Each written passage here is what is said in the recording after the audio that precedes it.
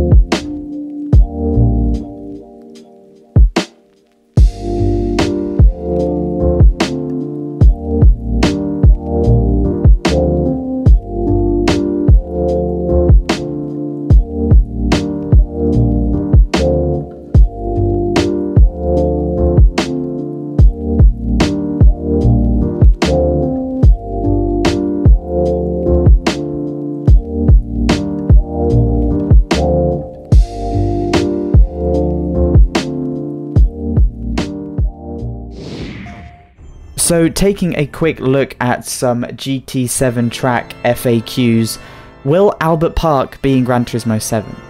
There is just one Australian circuit that has been confirmed for GT7 so far, and as you've just seen, that's Mount Panorama Raceway, which is of course the home of the Bathurst 1000.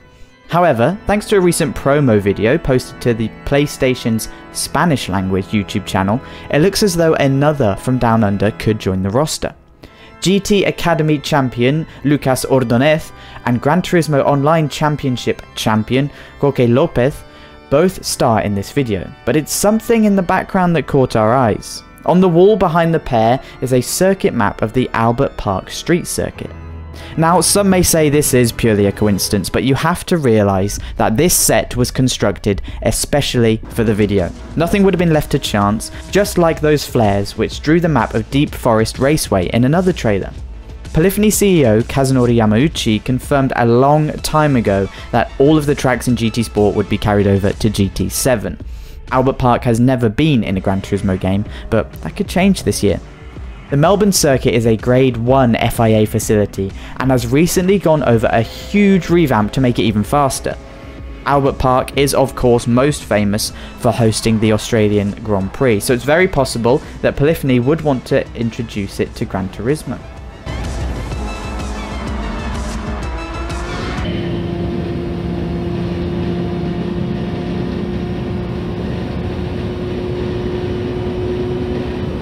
So, what about that list of tracks that I said earlier we would like to see in the game? Well, these are pretty varied. First up, we've got Silverstone. Of course, Silverstone is high speed and breathtaking. Corners like Copse and Stowe and the Beckett's Chapel complex are sensational to race around. Silverstone is of course available in games like F1 2021, where it's a thrill to tear around in an F1 car. Furthermore, Silverstone has a lot of alternative layouts for slower cars or those that just prefer a shorter lap. The International, National and Stowe circuits are all used for different categories of motorsport, such as the British touring cars.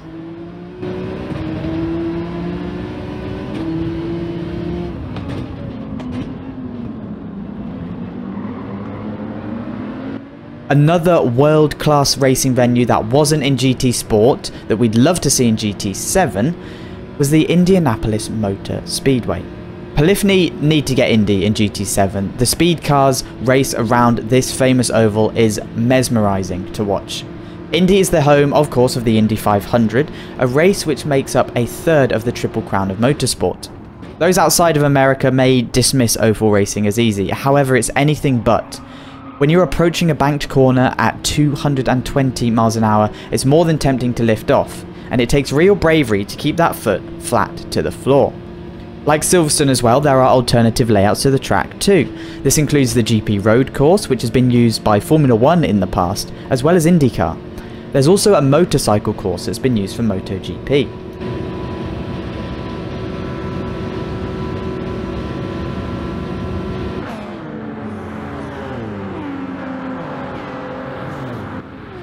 Now, with both Fuji and Suzuka available in GT Sport and therefore GT7, it could be time for Polyphony to add another real circuit from the land of the rising sun into GT7. For us, this is Okayama International Circuit, and it's one of the premium racing venues in Japan, and a very challenging track. Its first and final sectors are tight and twisty, while its long back straight promotes overtaking. It's very much a track that suits those who are brave when going back on the throttle through a corner. Running wide though is not an option. The gravel will swallow you up in no time. Also known as Ada, the circuit has hosted Formula 1, the World Touring Car Championship and Super GT in the past.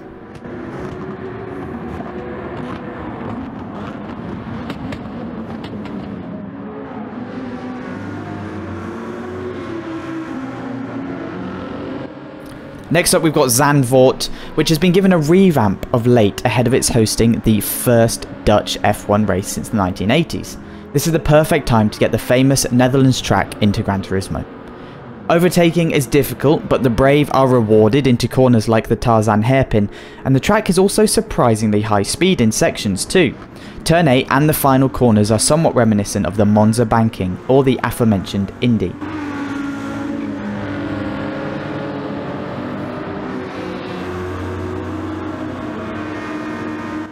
And finally we've got Road America. Another quality IndyCar venue is Wisconsin's Road America. High speed and tight with little to no runoff around its 4-mile lap, it's a thrill ride from start to finish. The circuit is often unavailable in racing games, which is a crying shame because it's brilliant to race around. The high performance cars are incredible to throw around the high speed corners like turns 1, 7, the carousel and the kink.